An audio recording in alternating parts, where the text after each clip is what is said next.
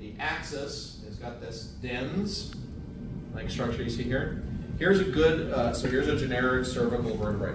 So here's how you can tell you've got a cervical vertebrae. Number one, you've got these transverse foramen. So transverse means on the side. Foramen means what again, guys? Hole, right? So hole, okay? And then you're gonna have a split or bifid spinous process. So it's gonna be split like this, okay? Here's how you can tell if you have a thoracic vertebrae. Okay, this is really easy. Take the vertebrae and point it at you. Can you see the giraffe head? Thank you. See the giraffe? Okay. So you see the giraffe head, that's a thoracic vertebrae. Okay? And the lumbar vertebrae is super easy. Just look for a very large body. Okay? So that's how you can tell the difference between a thoracic, lumbar, and cervical vertebrae. For the fetal skull, the only thing I really want you to know is the fontanelle. So those are those soft spots we talked about, right? So babies' heads aren't fused, right? So you've got a coronal fontanelle, you got a anterolateral and posterolateral fontanelle.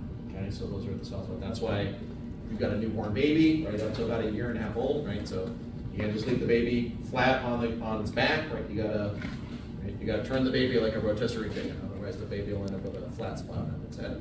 Right? Bones of the ear. Okay, so there's the 3 bones: malleus, incus, and stapes, which means hammer and little pin stirrup. Good way to remember, right? What's a big rubber hammer called? Mallet. Mallet, right? So malleus, incus, and stapes. Hammer, anvil, and stirrup.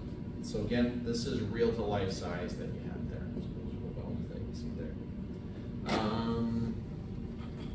That's pretty much it as far as that goes. So for the quiz on Tuesday, bones of the skull, the 3 vertebrae, the 3 ossicles, and the hyoid bone. Any questions on any of that material? You said it was bones of the skull, 3 vertebrae, and what? 3 vertebrae, the 3 ossicles. How do you spell that? Ossicles, O-S-S-I-C-L-E-S. And the last one you said? Hyoid bone. Hyoid, H-Y-O-I-D.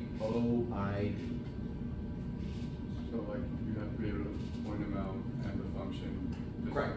Yeah, so pretty much going forward, it's mostly going to be identifying the structure, right? So it's, what is this bone, or what's this process on bone, or what's this hole, or what's this thing, right? So it's going to be primarily identifying stuff by looking at it going forward.